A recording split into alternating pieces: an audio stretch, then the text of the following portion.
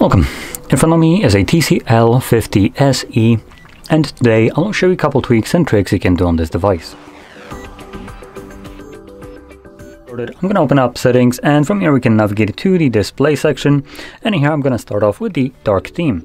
So we have two options. We can either permanently enable it, or you can enable it on a schedule. So this will turn it on at 10 p.m. and turn it off at 7 a.m. So it gives you dark mode only during the night time, which obviously would help you with not getting flashbanged by your own device during night if you want to check the time.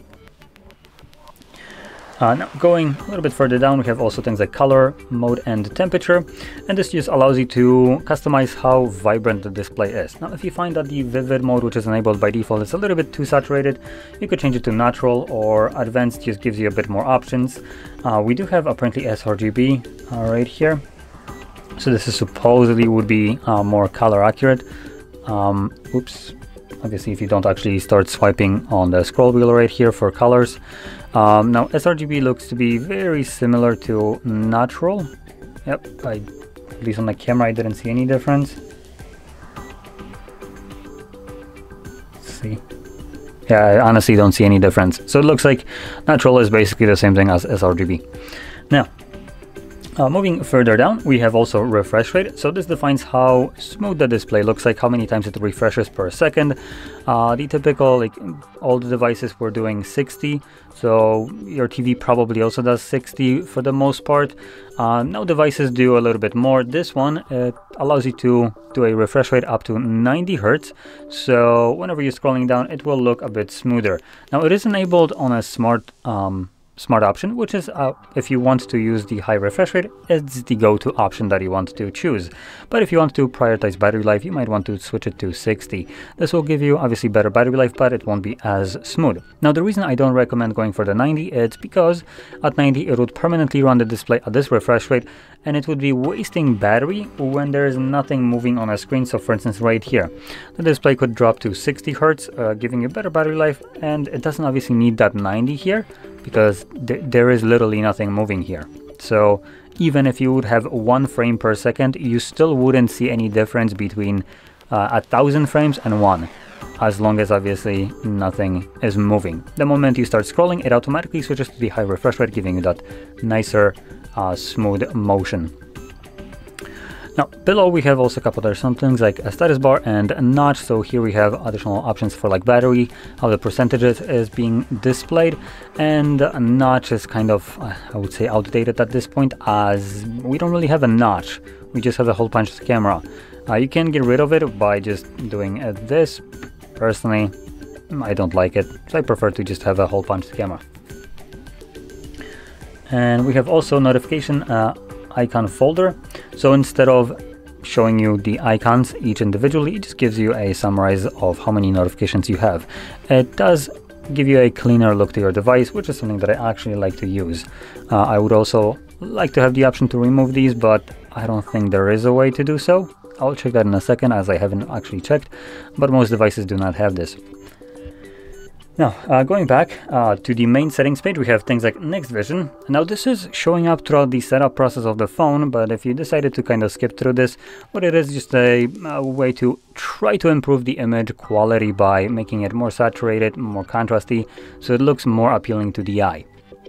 As you can see, the colors pop out more, while the blacks retain they're kind of like black levels, so it does look more appealing.